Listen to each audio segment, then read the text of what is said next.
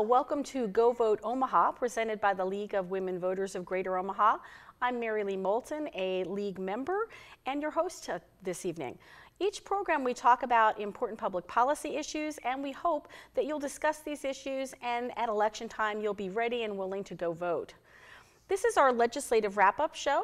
Keep in mind that the Nebraska Legislature is the body that's responsible for drafting the budget, tax policy, education funding, and many other issues important to Nebraska voters. And that's why it's important to know what happened in this legislative session. Peggy Adair, our highly unpaid lobbyist for the League of Women Voters of Nebraska, joins us again to talk about the recently concluded unicameral session. Thanks for being with us, Peggy. Oh, you're welcome. Pleasure to be here. Okay. So the legislature adjourned sine die on Friday, May 31st, 6 days early from the 90-day session. Why did they adjourn early? Well, it's all speculation, of course, but a couple of reasons. One, I think the speaker was trying to allow the governor to have a chance to veto some bills, and then because the session was going to be so short, then the senators wouldn't have a chance to override those vetoes, and in fact he did do that. The other thing is, I think they were just worn out. This was an especially rancorous session. There were a lot of dirty tricks going on. Things such as the Speaker Scheer, now only allows 3 hours of debate on a bill that's on general file, and in order to continue that debate, the senator who's introducing the bill has to prove that he or she has 33 votes to move the bill forward. The problem with that is, so a bill will come up, they'll start talking about it on general file, and then all of a sudden, you know, there's this huge long queue of senators who want to speak.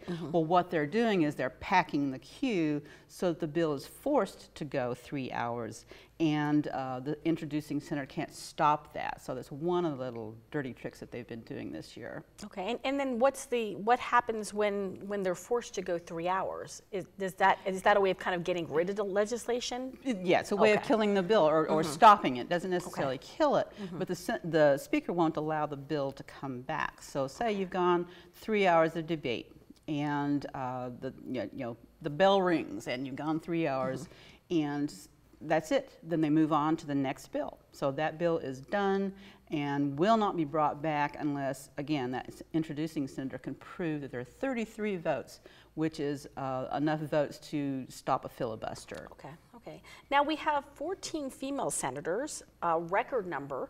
How does the presence of so many female legislators affect the culture of the legislature? I think it's very healthy, and I hope that even more will continue to run for office in the future. Now we have 14, and that's a record, but it's a record by only one. In the past, we've had as many as 13 from time to time. They are diverse. They're diverse in their political spectrum. They're diverse in age. They're diverse in background. So they bring a lot to the legislature. I find, too, that there are enough women who are in the legislature now that they kind of have each other's back.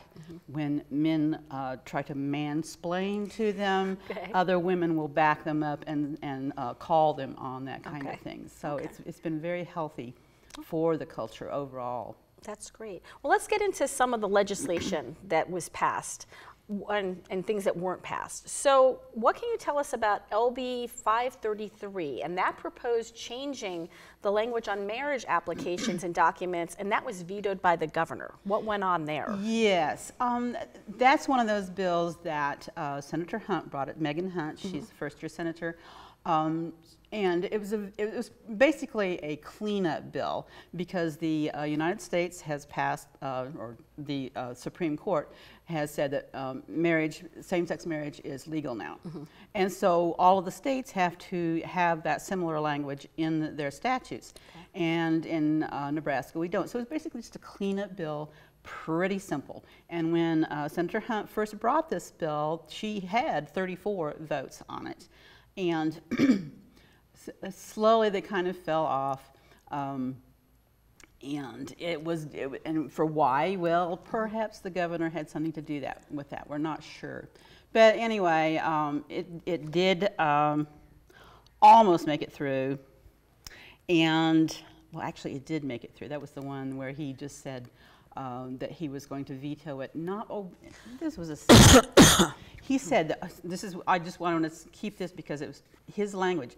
My disagreement with LB 533 is not with the intent to harmonize each of the 3 official marriage documents. However, while Nebraska must legally accommodate same-sex couples, it is vital that our state also support the vast majority of Nebraskans who believe in traditional marriage. Okay. What concerns me about that is that our governor is supposed to be the governor of all of the people of Nebraska, not just those folks who believe in traditional marriage. He's supposed to be also supporting those folks who are in a same-sex relationship. So it bothers me that the governor signed this simply because he didn't think some people were quite as in need of support as some of the others. Okay. Now, the state's budget, $9.3 billion, it's a 2-year budget, was passed without any budget vetoes with an average of a 2.9% annual increase. How was Senator Stinner of the Budget Committee able to accomplish this considering the rancorous nature of this session? Yeah, and it was pretty amazing. And it's actually the Appropriations Committee that sets the budget. Okay. That Appropriations Committee, again, is a diverse group of people.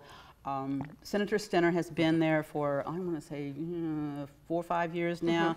Does a really great job. He's a banker, he's a CPA, he knows his stuff.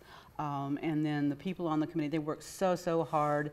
They have a very good staff, so they really try hard to get the budget passed. And I also think, quite frankly, a lot of people didn't read it. Okay. And it was a little hard for some of the folks, but it was a good try, good budget, and it worked out really well. Okay. Now, they did adjourn without a comprehensive bill for tax relief, and that was a very big issue for property tax relief, and without updating the state's main business tax incentive. And I guess there was, disagreement between urban and rural on both those issues. So where do we go from here? Where does that, where do these issues go? I know obviously they're going to carry over into the next session. Sure. Yeah, obviously those are 2 very complex issues, and we have to have some tax relief, and we have to have some business incentives. And so they will come back. I think it was just, again, it was another one of those things where there was a big fight, the urban-rural fight, and senators got angry because, they weren't passing tax relief that was going to help the farmers, and so then the farmers got angry and didn't want to pass the business incentives, and so nothing happened. So theoretically, though, you would think, since each side has kind of its kind of pet bill, that there would hopefully be somewhere to meet in the middle of all of this for the next session. And I think so. I think so. This session was just, again, it was just quite rancorous, and things just didn't happen. And kind of too much to bite off maybe for one session, that it was so complicated, because yes, and these are the school funding was thrown into all of this too. Yes, and that again is historically a complicated issue, and we don't get enough state funding for our schools. We do an excellent job of funding our schools, but the balance of the state and the local funding is kind of out of whack with Nebraska. Right. Yeah, I was surprised to see in the Herald, in the Omaha World Herald, the difference between what some urban schools got and rural schools, where it was like $15,000 in one case and like $35 in some of these rural schools. So you can understand why they would be unhappy when situations like that crop up. Yeah. So Senator Justin Wayne shepherded several bills through. The first was one for the extremely blighted areas in North Omaha, special incentives for that. So what kind of impacts do you think that will have on that area? Well, I think it's going to have a great impact, and I just have to say Senator Wayne does a wonderful job of persuading the other senators and helping them to empathize with his constituents.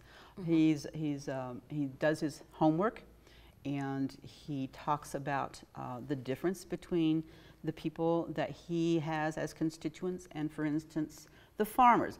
You know, the complaint with the farmers and the tax situation is, well, I want to pass my family farm on to my children, and my tax burden is so heavy that I don't know that I'm going to be able to do that. Senator Wayne says, well, you know what? People in my district don't have property. They don't own property. They have nothing to pass on to their children, and they want to. So he talks about, you know, systemic racism and the fact that this has been a historic thing with the redlining and things like that, where people can't even get a home to purchase.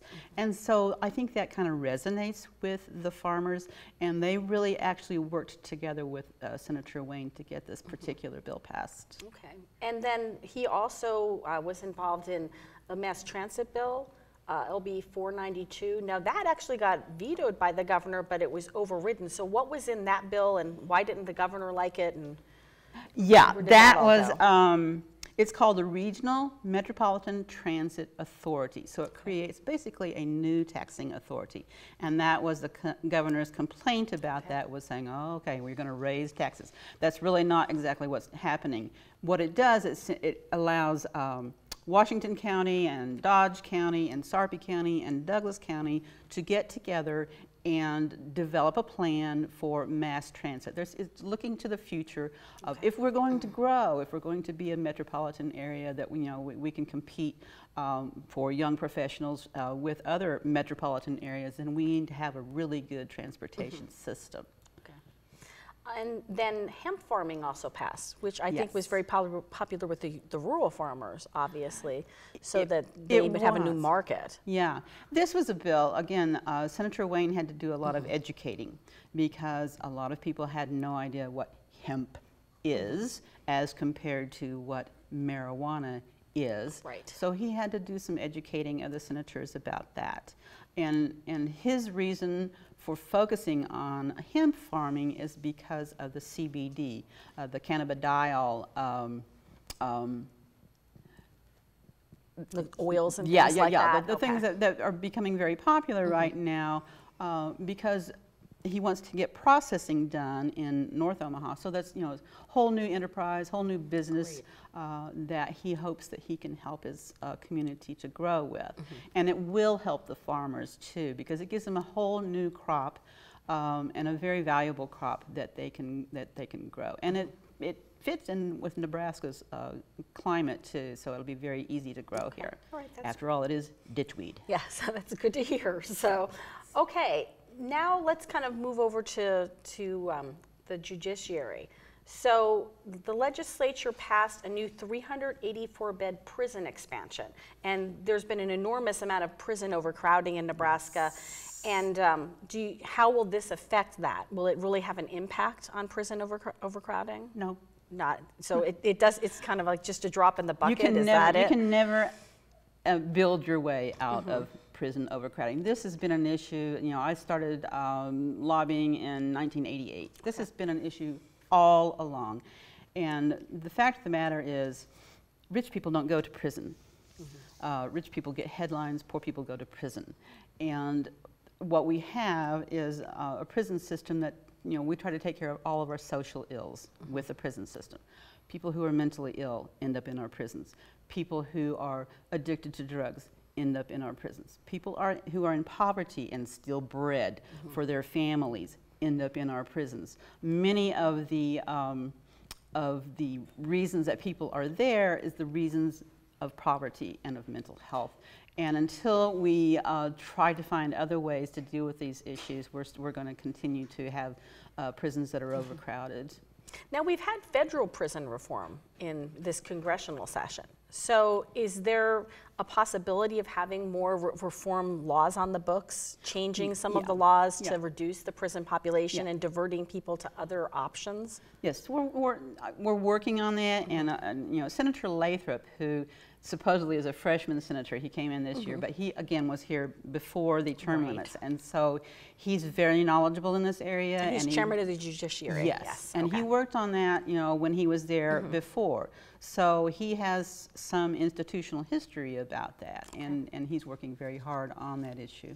And then were there some other courts that they were able to implement some diversion courts? The problem-solving court Right. is kind of what they call it. Yeah, things like drug court, and doing things like restorative justice, where you, and this particularly works with young people, where you suppose a kid, took a baseball bat and hit the neighbor's mailboxes. Yeah, that's always which fun. is good thing to do. Instead of taking the kid out to Kearney or Geneva, what they will do is have the child meet with the people that he wronged and form some sort of restitution and apologize. Simply an apology goes a long way. So it's a restorative justice of making things healthy again. And that's a very important one. And the drug courts also work very well. Rather than, again, sending them to prison, they work through the drug court system very tightly to help them with the underlying issues so that they can restore themselves to health. And this helps keep them with their families, because when they're separated from their families, they don't have a job and they have to go on welfare, and all of these things tumble down, and it just piles onto one another. Okay. Just to remind those who are listening on our podcast, this is MaryLee Moulton talking with Peggy Adair about the wrapping up of the legislative session. So let's just go on to Senator Megan Hunt's LB 311, which would extend SNAP benefits to people convicted of drug possession upon their release from prison. Now, it received widespread support at first, but it ebbed away and it didn't make it. So kind of what happened there? Yes. The issue in Nebraska is when a person goes to prison for any offense, when that person completes his or her sentence and comes out, that person is immediately eligible for food stamps. That helps, because when a person comes out of prison, they have $100 and that's it. Right. And if they don't have family support, if they don't have a job, they're hungry, those first 90 days can be the most difficult, and the time when they will maybe reoffend because they need food. So the only carve-out that we have in Nebraska for taking away this benefit for the people who are coming out of prison is drug offenses. Okay. That's the only one.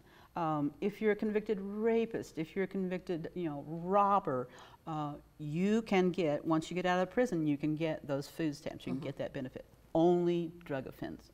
So Senator Hunt is trying to fix that loophole by assuring that those folks who have an addiction or who have an issue with drugs can also get the food stamps, so they can stay out of prison again. Okay. It became a big deal, and it was hard for Senator Hunt to convince folks that it should happen. However, it hasn't killed the bill. It's still in general file. It hasn't moved beyond general file. We'll see what happens next session with this. I guarantee you she will introduce another bill if she doesn't bring this bill back. Now, there was an effort to curtail or derail these private wind farms. Can you tell us about the compromise that was reached for that? And this was one where there actually was some good compromise. The original deal was they were trying to prevent the neighbors from having to deal with the sound and all the stuff of the windmills. Well, and the neighbors could be not on the property that, say that a farmer wants to have a windmill on his farm, on his property. His neighbors could complain, and it was like a setback of something like 3 miles. I mean, it pretty much essentially stopped the windmill production at all. And so the compromise, and I can't remember exactly what the parameters were, but both sides came together and said, okay, well, we need to fix this. We need to be able to provide wind energy where it's needed, and yet understand that there are some neighbors who are going to be unhappy about that. And so they really did. They worked on a very good compromise. Do you know, has Iowa run into these problems? Because they have an enormous number of wind farms in Iowa. They do, and I'm from Oklahoma, and they have them as well. So it's just, with any new type of energy, there are pros and cons to it. It's not all great. Right. But we can work these issues out if we just work together. Okay. Now, there were a couple of things that didn't make it out of the session that may wind up as ballot initiatives. One is the medical marijuana, and the other is the redistricting. So where do they look like they're going to be ballot initiatives? What's going to happen with the two of them? Let's first talk about redistricting, because obviously that's a League of Women Voters. Right. Very important one of our issues. Because if you don't have free and fair elections, nothing else matters. None of this stuff is going to happen if we don't have free and fair elections, and we can't trust our election system. And the gerrymandering is always a big issue now nationwide, and I think people are beginning to realize what a core issue that is.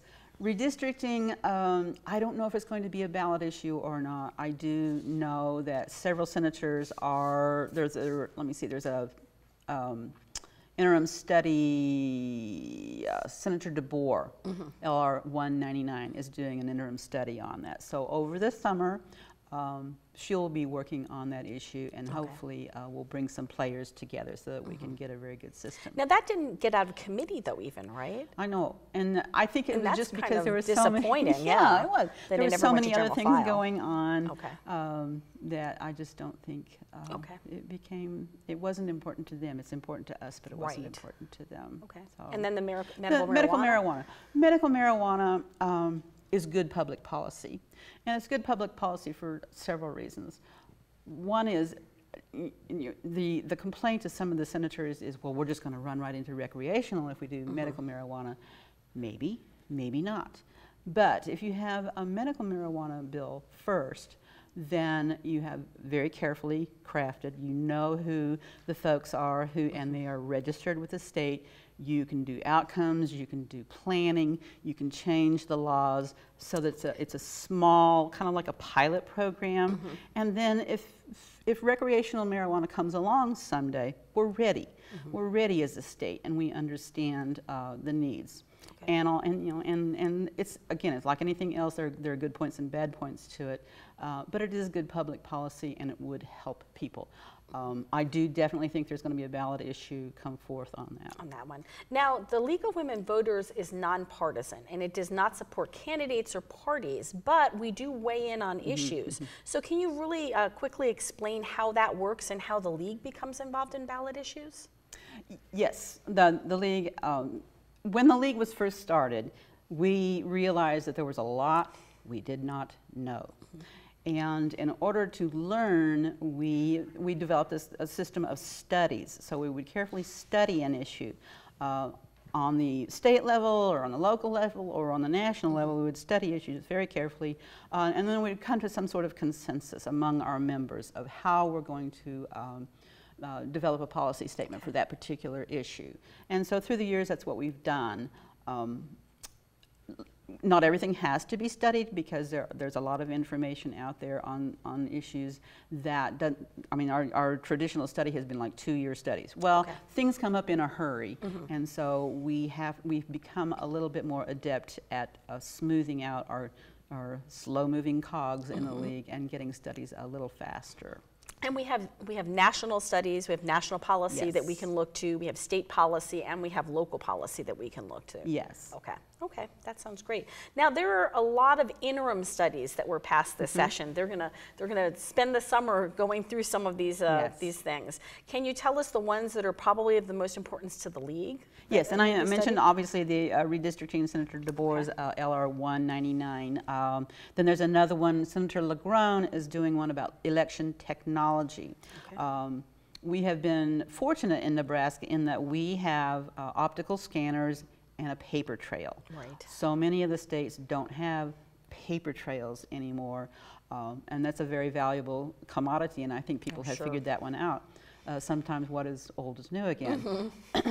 But our machines are getting old, our technology is getting old, and we always have to keep up to date with that. And so Senator LaGrone is looking into how we can maintain our technology while also maintaining our paper trail. So that's a good one. Can I just ask, do you think that they'll be looking at mail-in ballots for the whole state like they do in a place like Oregon? That's always a discussion, and I think again there's been a couple of places in Nebraska where they're already doing that because they have a very small population, and it's working really, really well. So I think that will also develop further on.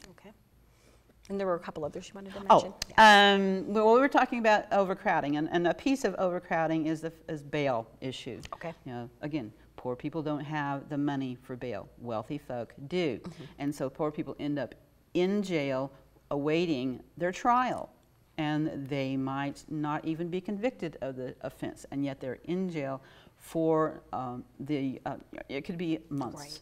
Right. And they lose their job, they lose their income, they lose their family connections, and so we're looking at different ways of dealing with cash bail so that we can keep those people out of jail. Okay. And then real quickly, were there any particular standouts among the freshman senators, the new senators? People to watch, especially in the next session? Senator Ben Hansen is a chiropractor from Blair, and I found it interesting that he was one of the folks who said that drug offenders should not have food once they get out of prison, that they should have to work for their food. And I'm thinking, you know, chiropractors are supposed to help people. Perhaps he should kind of rethink that. Senator Hunt, again, very strong, very... she's going to be a terrific statesperson. Senator Kavanaugh from Omaha is doing a super job, and Senator Blood, she's a scrapper. Okay. She she had a thing with Senator Lowe one day where she asked him, so how many days in a month is a woman fertile? And yes, his eyes got huge. Oh, I bet. I don't know. And how many days in a year is a man fertile? I don't know. And she said 365. Right. Anyway, she's terrific. She's a scrapper. We're going to have some good stuff going on in the year to come. Okay. And then to close with, Senator Lathrop noted that the legislature seemed more polarized, more people on each end of the spectrum. He would, you know, from when he was there, I guess, what, 8 years ago? Yeah. How does this portend for compromise in the next session?